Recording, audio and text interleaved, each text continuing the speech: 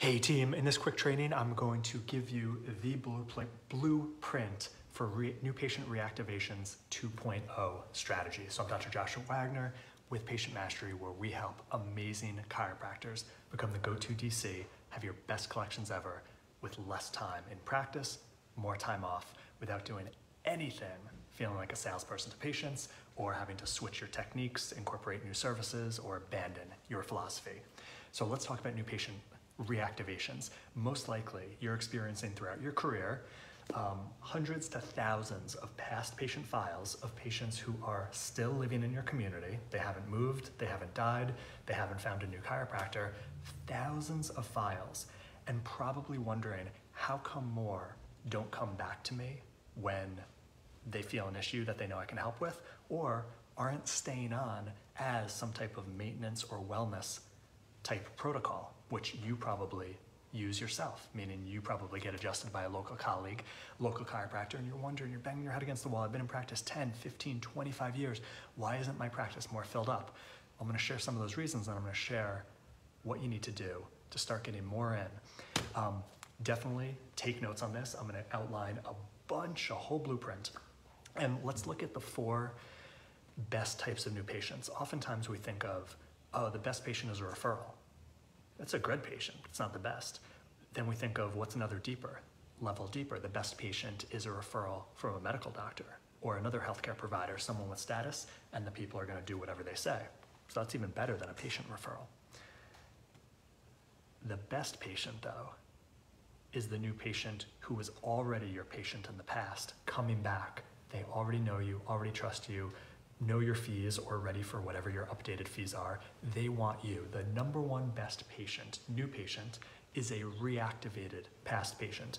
And not a reactivated, come for a spinal check, 1 or 2 visits, and then they're gone. That's not a great new patient for your practice and business or making a difference in their life. A reactivated past patient who's got a new condition that they want you to help solve, fix, so they can get back to their life. That's what we're gonna focus on today. So the number one premise, why this is so important, is because if you think you need 30, 40 plus brand new patients every single month to reach your goals or just stay at your goals, you're most likely not capitalizing on having not all, you're never gonna get all of them, but you're not capitalizing on all of the missing reactivated past patients as new patients. And this is one of those categories and stats that is the defining factor of, are you the go-to chiropractor or not? Are people doing one bout with you and then realizing, chiropractic wasn't for me, or when I do want chiropractic, I'm gonna go to someone else? So write this down. The number one reason is that why that happens. Did you make the patient wrong when they discontinued seeing you? Whether they came to the end of their initial plan, relationship, agreement, they got better or not, did you make them wrong that they didn't want to continue on for maintenance or wellness? Now, most likely if you've done any type of coaching or practice management in chiropractic, you've been beaten into your head to beat into your patient's head that they need to keep coming every week or every month for the rest of their life, no matter what they feel like, because this is good for them. And often with that mentality, only a small percentage come to that realization as a patient, even if they love you, even if they got great results. Think about how long it took for you to come to that realization. Probably 4 years of grad school, and then a bunch of DE seminars and all this other fist pumping, and that's how you came to that understanding. And you're asking a patient to come to that understanding in a month, 3 months, 6 months, a year? It's not even feasible. So just first understand that you've been sold and fed a wrong bill of goods that doesn't apply to how real people think. Real people meaning not chiropractors. And it worked in the insurance days, 80s, 90s, early 2000s, because patients didn't really have to pay. So if you just said, keep coming every 2 weeks, we'll waive the copay, or you owe $10, that's easy. That's not practice today. So when you're interacting with humans and not chiro students or other chiropractors, which is often how practice management teaches chiropractors, the game changes.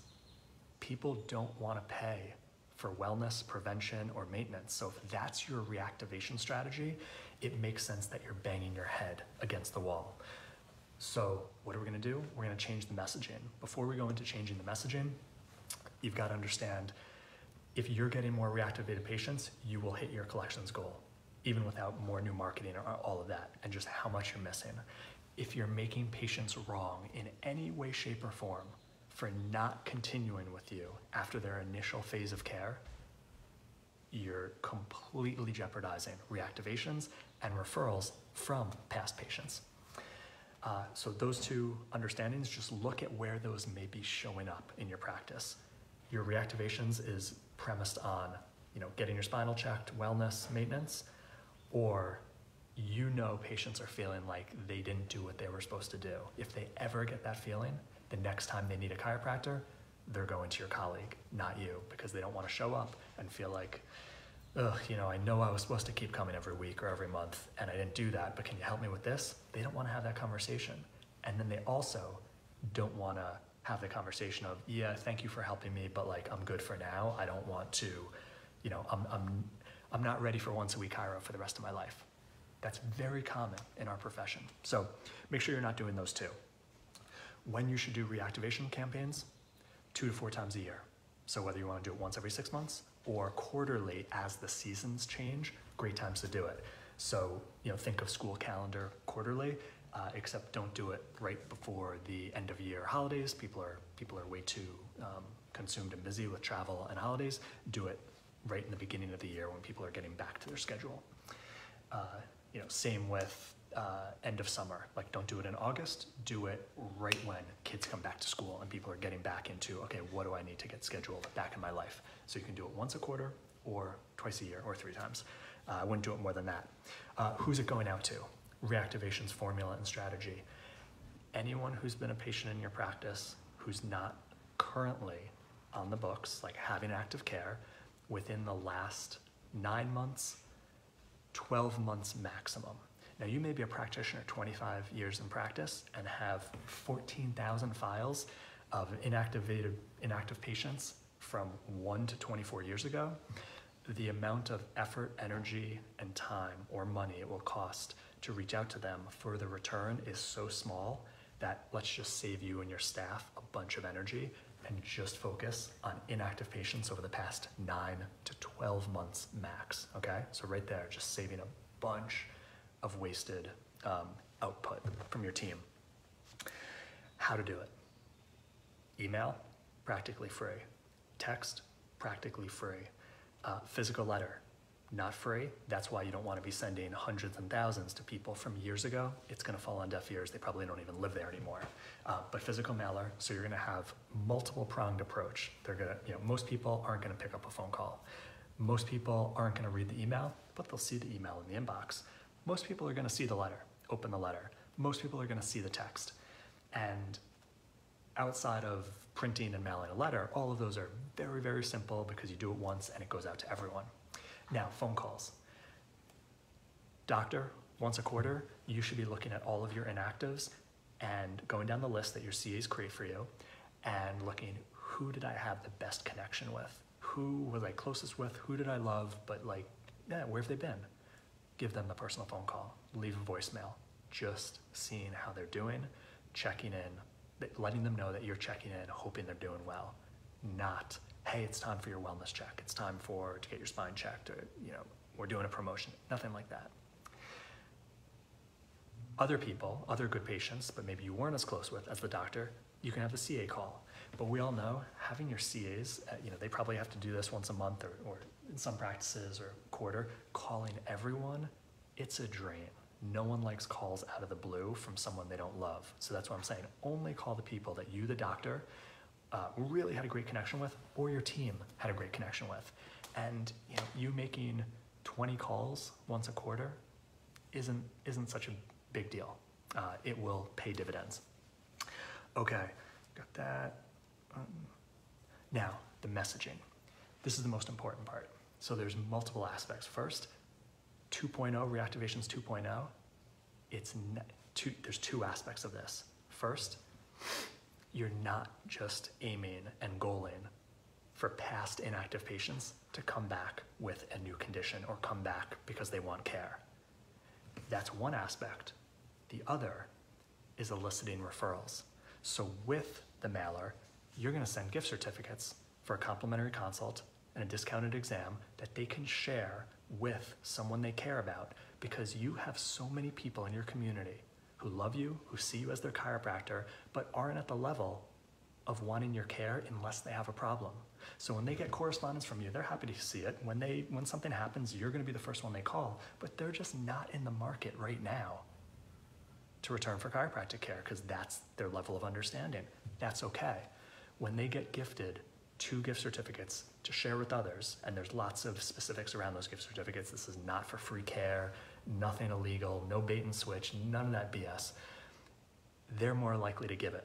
Hey, they don't need care, but maybe a family member, maybe a coworker, maybe a good friend has been complaining about something, or they just know someone's suffering. So the reactivation formula and strategy 2.0 is you are eliciting, by you gifting, you are going to get referrals from this. So that's the first part. Second, and that could be through email, through physical mail, and the texts and the calls even alluding and mentioning, did you receive the gift we sent you? Everyone loves a gift. Next, the messaging.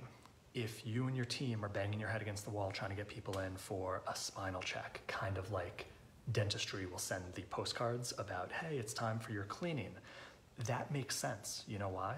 Because 99.9% of society agrees and believes that dental cleanings, when everything feels fine, is smart, it saves money in the long run, and it prevents bad stuff from happening. That's why it works, that's why they do it. But the leaders in our profession try to take things from other professions and think it'll work here, and don't realize that it's completely different. Why? Because 1% of the human population believes chiropractic, when you feel absolutely fine, is good to take advantage of to save money in the long run, prevent things from happening, and overall make you better. It's the opposite of the general public for dentistry, okay? So when you send the same messaging as dentistry, hey, it's time for your spinal check, or it's time for wellness, or like whatever, the goofy jargon that you're taught to say to the general public, no wonder it feels like you're banging your head against the wall. You know the whole quote, if they knew what we knew, they'd do what we do? Well, it's never gonna happen, so stop trying it. So instead of promoting the spinal check, the wellness, the this is just good for you, the selling the invisible, focus on the conditions, same conditions that draw new patients to you, because 99% of your new patients aren't looking for wellness, aren't asymptomatic, they have a legitimate concern they want help with getting back to their life. The same messaging goes to your inactive patients, because they're human, and in today's society, with all the stress, all the electronics crushing our posture and crushing our physical well-being, just because someone had a great success with you 3 months ago, 6 months ago, 9 months ago, doesn't mean they're not dealing with some other issue, some residual issue, like some new issue. And reminding them that's what you're here for. Reminding them, what are the 6, 8, 10 most common conditions you help with? Are you experiencing any of them now? As we go into this new season, now we're going to summer, and now you want to be more bike riding, water skiing, getting to the beach, jumping in the pool. Like, are you able to get back to your life with what you're dealing with? And if you're good, awesome, we love you. Do you know anyone else who's suffering needlessly, doesn't want to be on chronic medication, hasn't found a solution? This is what we help with. You see the difference? So first part of 2.0, you're getting referrals, not just hoping for reactivations. The second part is you're not trying to sell the invisible. You're not trying to get the 1% of the population. You're trying to get the 60% of the population who most likely has some type of pain, ailment, condition, and they just didn't realize, oh, you know what? I should go back to Dr. So-and-so. Like, actually, they helped me with this thing. They could probably help me with this thing. Oh, and I saw it's listed as one of the conditions. Yep, call. See how different it is than the, again, banging your head against the wall, old school chiropractic mumbo jumbo jargon of what worked when patients didn't have to pay does not work when patients do have to pay. So I just gave you, I have notes, when to do it, who to send it to, who sends it from your office, what formats to send it in, like all the different mediums, 4 of them. And the most important part, the 2 different messages very, very differently than, hey, you ready to get another spinal check? Or, yeah, you ready to come back in and start receiving care again? Why? I'm good. Click. Now I'm not going back to them. When you reorient and realize that what you've been taught for the past 30 years doesn't apply to 2022 plus, and it's keeping you stuck at a collections level far below your potential for helping people getting their lives back, that's when everything changes. And you realize you can have your best collections ever with 3-day weekends, whether you're insurance, cash, or you want to get the heck away from insurance and spending your weekends writing notes, and people will pay for what you do when you focus on helping people get back to their life rather than focus on getting people to agree with, accept, and understand chiropractic care. That's what we do in Patient Mastery. If you want a specific one-to-one gifted personal game plan for you to get to your next level of collections, like if you're stuck below that 20,000 mark a month, if you're stuck below that 40,000 a month mark, which is very common for chiropractors, if you're stuck below the 60,000 a month mark, most likely another 15 to 20,000 a month will make all the difference for you knocking out your student loan debts, having the lifestyle you want for your family, and saving for the future. That's what we specialize in helping great chiropractors achieve by becoming the go-to chiropractor, loving practice, and reducing a tremendous amount of unnecessary stress, thinking you have to do stuff that just doesn't work in 2022. 1985, 1995, you bill this, you do this stupid mailer, you say this, yeah, it worked. Not today. All right, so if you want more, comment below and or message me directly and we'll chat and see if it's fit for you. Otherwise, stay great, stay focused, and thank you for all the people you help get back